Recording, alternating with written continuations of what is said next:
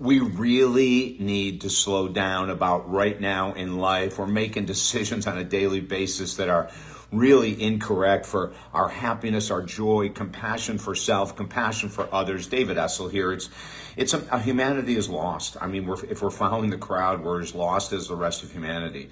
And I want to just give a few ideas today, what I mean by that. You know, it's always been a struggle being an independent person in this world. We think of Gandhi, we think of Nelson Mandela, we think of Martin Luther King. There's all kinds of examples of people that were highly independent and went against the crowd and went after things that they were passionate about. But 98% of the world's population is not like that at all. As a matter of fact, Earl Nightingale, an amazing motivational speaker back a number of years ago, said about 93% of the world's population never reached their highest level of potential. About 7% of individuals reach their highest level of potential. And why is that? One of the biggest reasons is that people just follow the crowd. You know, their friends get a new purse, and whether they can afford it or not, they get a new purse. Someone gets a boat, they need a boat. Someone gets a new car, they need a new car, right? It's like, you know, we get new clothes, someone else gets new clothes, we want new clothes. Whatever it might be, you know, we just continue to follow the crowd. People saying, hey, let's go out drinking, and even though we don't want to, we do. Well, that's following the crowd.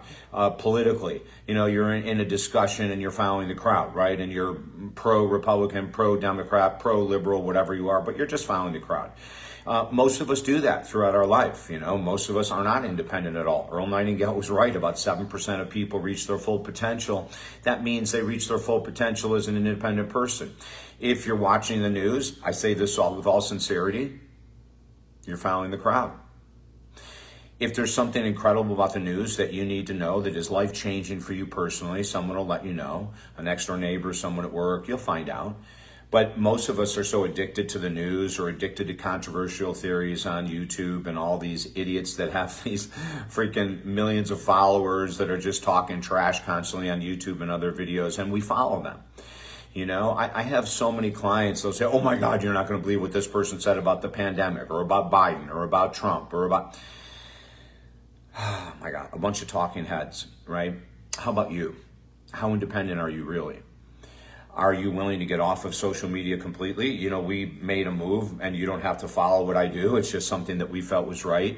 You know, I was following the crowd for years, posting constantly on all kinds of Instagram, Twitter, Facebook, LinkedIn, you name it. And finally, several months ago, I said, what the hell am I doing? I don't want to feel like I'm competing with people. I don't have to compete with people. No one has to compete with anyone else. What we have to do is figure out our own independence. So I shut down social media. You know, I do Facebook Lives. That's about all I do anymore. And I'm happier than hell. But I'm not following the crowd. You know, I haven't watched news since pre-COVID. I don't need to watch news. Whatever I need to hear, I'm hearing. Whatever I don't want to hear, I don't hear. There's nothing about it that's magical. It's just I'm not following the crowd.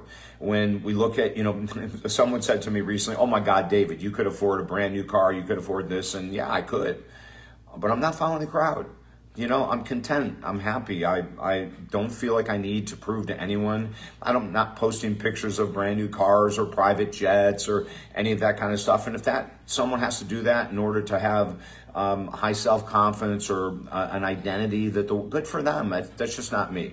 But if you're following the crowd and you're trying to keep up and you're trying to post and, you know, oh, so-and-so posted this, I've got to post that.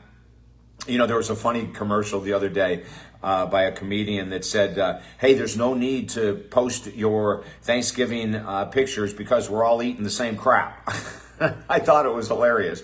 You know, but how many people follow the crowd? Now, I'm not saying don't post pictures of your family, but how many people like post things just to keep up, or do TikTok just to keep up, or post on Instagram just to keep up?